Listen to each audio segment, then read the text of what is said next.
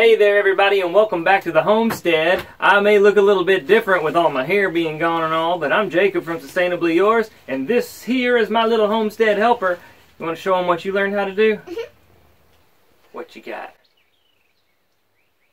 Whoa, you gonna blow a bubble. High five. Alrighty, so today we're going to be working on a project. We are going to be building some bee boxes.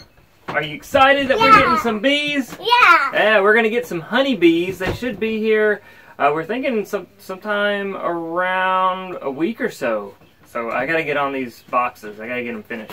We're working in the shed today. My table here is a little dirty, so I covered it with some plastic because we've got some nice new lumber here, and I just don't want it to look all nasty. Here I've got the pre-cut pieces for 2 deep bee boxes and 2 medium boxes. So we had never even thought about bees before, I don't know, a couple of months or so ago. And this is all new, I'm learning. These are going to be, I guess, the deep boxes. This is going to be the first box that we put our bees in, I think, if I'm not mistaken. The medium box will stack on top of the deep box once this starts to look like they're filling it up, because we don't want them to fill up the deep box to the point where they think it's crowded. That will cause the hive to kind of split, and they'll swarm out and find a new home. We don't want that. And for me, I've done a lot of reading. I've watched some YouTube videos on bees and bee boxes, but it's been kind of hard for me to get a mental picture of what everything is going to end up looking like. So I figured in this video I would try and run through what I've processed so far in my head, just in case some of you are in the same position. You're looking into bees and you're just trying to figure out what's going on. Of course, a box is going to have 4 walls, right? Right now, there's not going to be a lid or a bottom. That all comes kind of later. For right now, we're just going to build the 4 walls. So each box is going to have 2 of these shorter pieces like this, and then 2 longer side pieces. Like that. Like that one. So they're a little longer. This one, like I said, is for a deep box. We'll compare that to, I believe, like a smaller one. Yeah. The middle side, that one's bigger. And that one's a baby size. Well, this one's the medium size. This one's the big one, and this one's the middle one. We don't have a baby one yet. So this is going to be the end piece, the short piece of a deep box. This is the same piece on the medium box, and you'll notice that they're the same length. Remember, they're going to stack on top of each other, so they're going to be the same length, the same dimensions of everything, except for I guess maybe you would call it the depth. This one is the deep box, like it sounds, is a little deeper than the medium box.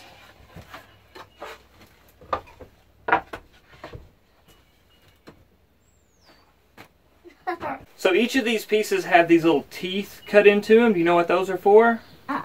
Watch this. We get this piece, and then we get the side, and watch how they fit together. Watch this. They fit right together like that. Isn't that cool? It's all pre-cut and everything. Can I try? Not right now. And when you're fitting these things together, notice that there's a shorter and a little bit more narrow peg right here at the top. That lets you know that this piece right here is made to go on this groove right there. So you get everything oriented correctly. Now when we start putting all of this together, it's going to be extremely important that everything is flush and straight. We don't have anything off at an angle or whatever. So I'm going to have to be pretty precise in building these things, and that's not generally my cup of tea. I'm a junk builder. Dad, you don't have a cup of tea. Ha ha ha. Yeah, I'm more of a junk builder. I just make stuff out of junk if I need to, and it usually looks like junk, but if it works, then hey, this is a little different. And from what I've seen other than the need for precision, everything seems to be fairly straightforward. I've got a drill. We're going to use a small square just to make sure everything is nice and square and level when we're finished, or as we build. I'm going to use a countersink set. What I'm going to use that for, wherever my screws go in here, I'm going to countersink it just a little bit so that the screw stays flush with the wood right there.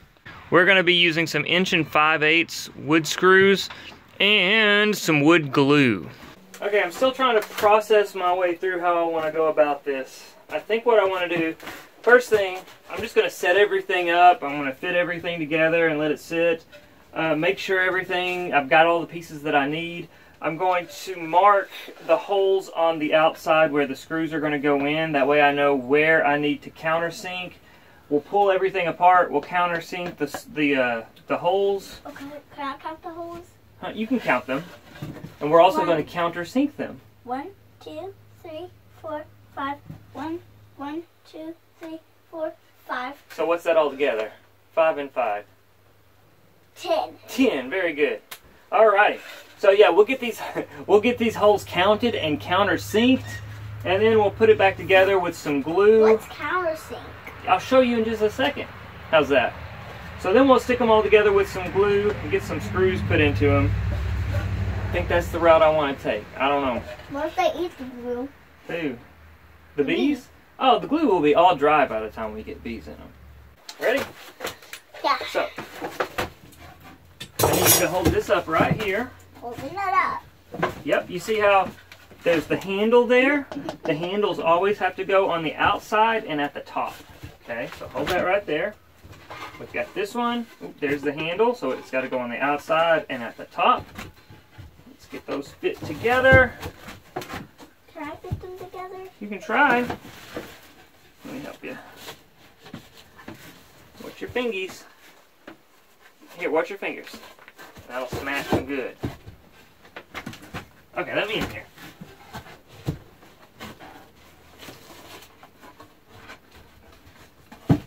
I'm going sideways. Now, yeah.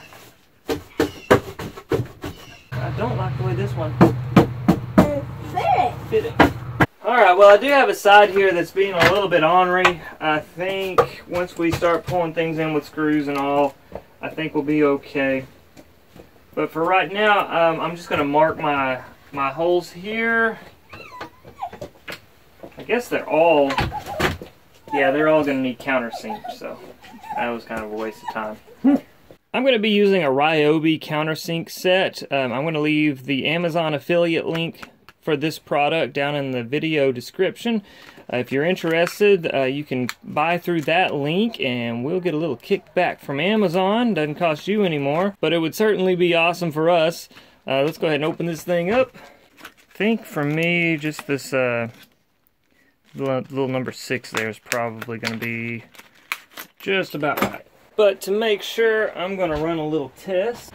Let's see what we get out of this.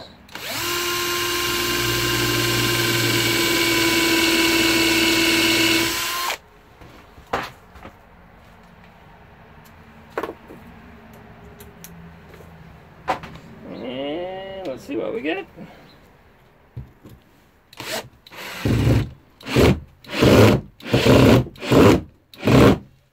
That'll do it. That'll do it. Holes are pre-drilled.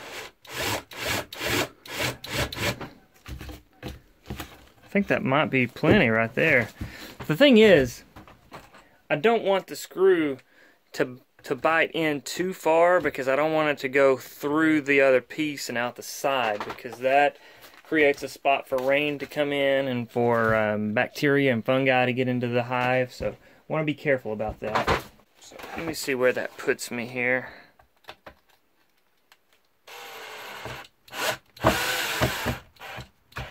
No, it needs to go a little deeper than that, huh?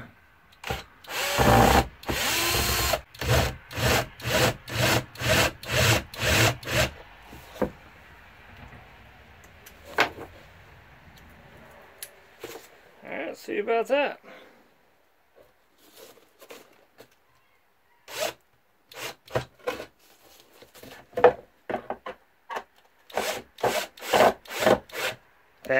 about what I want right there. Okay. I'm just gonna knock the rest of these out on all of these boards.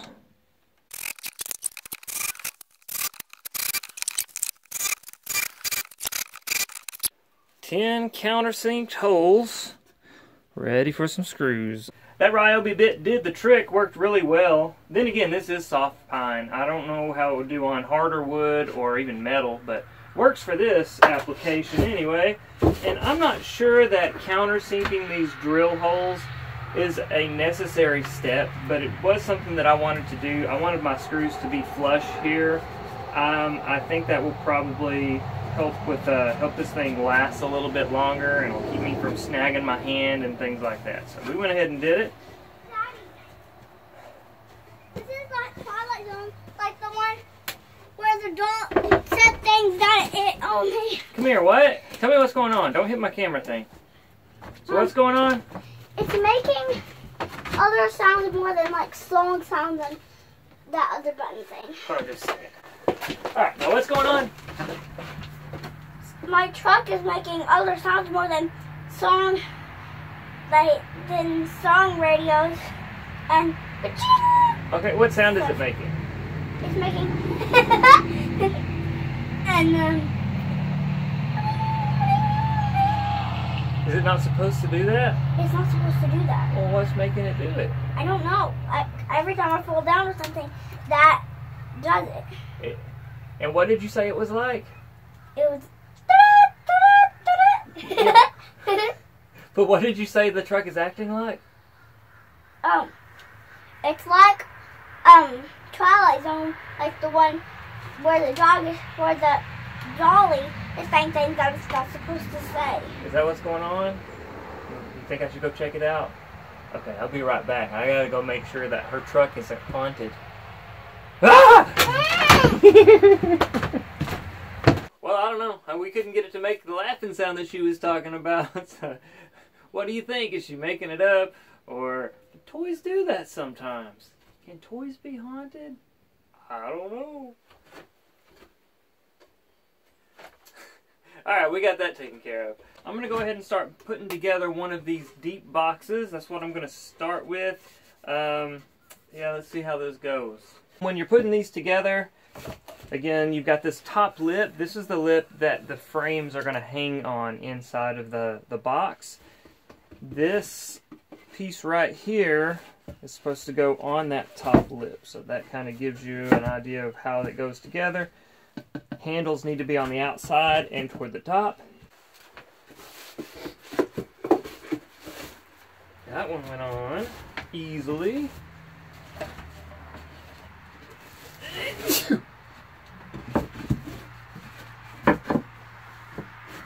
Alright, so these pieces are all very compatible.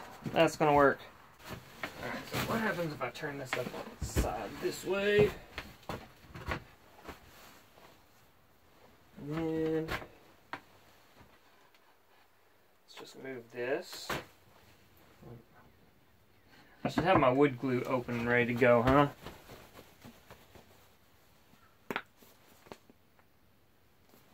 There we go.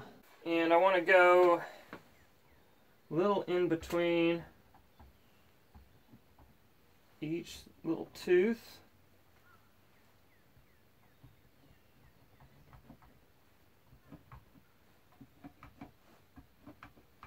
I'm going to put a little bit on the side of each little tooth and just let it kind of run down. Okay. Just a spot. There we go. Uh-oh, dang it. Let's not be too messy. There we go.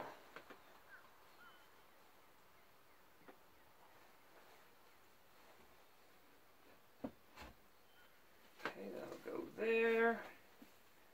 Clean up my mess here.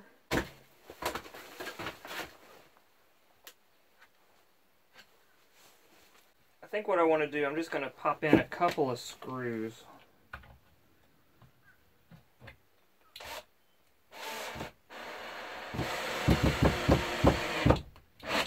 There we go. one there. We'll do one here. Make sure we're not going through. Okay. And that'll give me a little bit of flex at the end before I put everything in tight. Let's turn it this way. Do about the same thing.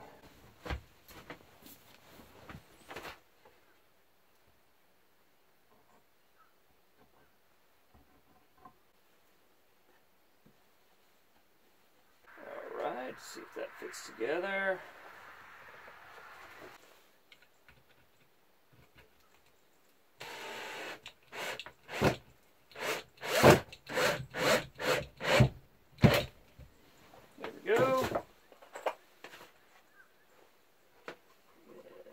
Here.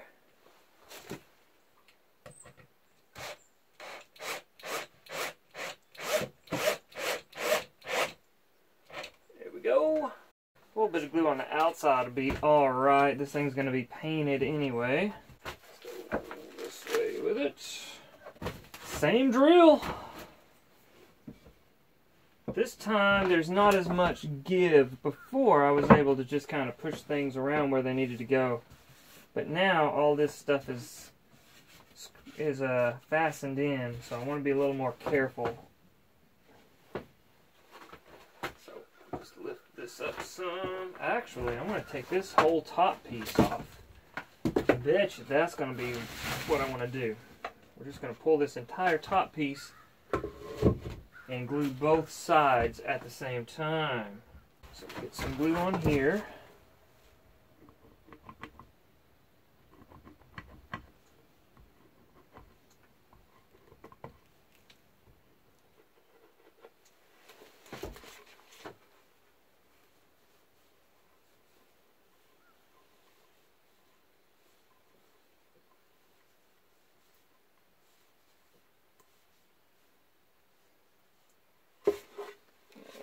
Side.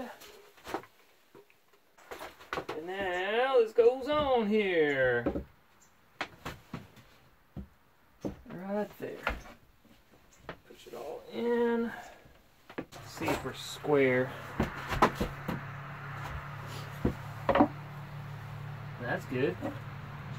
Other side is square, so that should mean that we're pretty square here too. Pretty darn close. And okay, yeah, I think we're good. Couple of screws.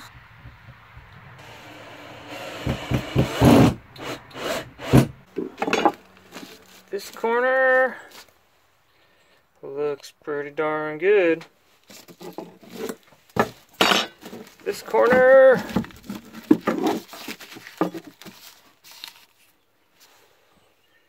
pretty close too. I think we're probably going to have to come this way a little. I'm getting a little off there. Just a little. But I think by the time I get here,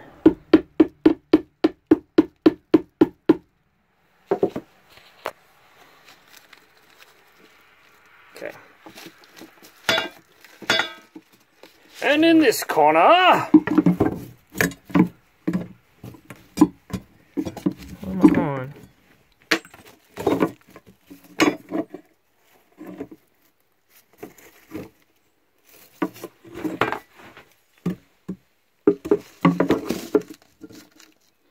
I think it looks pretty good.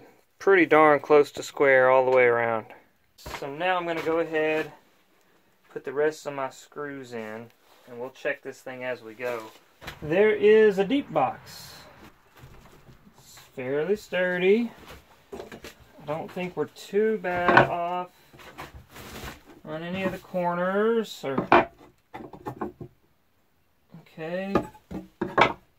Oh yeah, that's a lot better. I was a little worried there for a second, but we're, yeah, definitely within parameters there. Okay, I'm going to set this over and let the glue be dry in there.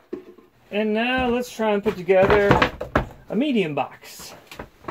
And it's the same length on all of these boards, just the depth is a little shorter. These have 3 screw holes in each piece, whereas the deep box had 5.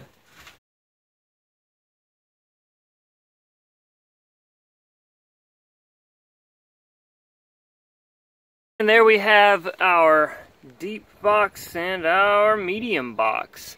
I need to see how these things are going to stack. That's the important thing. It's important that I have everything darn close to square, and those two things need to be able to stack on top of each other. Something like this. Let's see what we get. Uh-oh, it's rocking a little. I don't know if that's going to work or not. So there's a gap there. If I push down one corner, the opposite corner raises up, I don't know, a little less than 1/4 of an inch, between 1/8 and 1/4. I don't know. Is that bad? Like, is that make or break? I've got a few people that I can ask. But I also know that there are a lot of you guys here on YouTube that keep bees, especially here in the Shed Wars. So if you can help me out there, I mean, is that a make or break thing? Or is there anything that I can do or need to do to fix it? Or are we okay just to set it out the way it is? If you would, let me know down in the comments. Hopefully you've enjoyed this video. If so, please be sure to hit that thumbs up button and subscribe. And if you're interested in following along as we continue to try and turn our home into a homestead, then be sure to ring the notification bell so you'll know when to be back for more daily, sustainable living.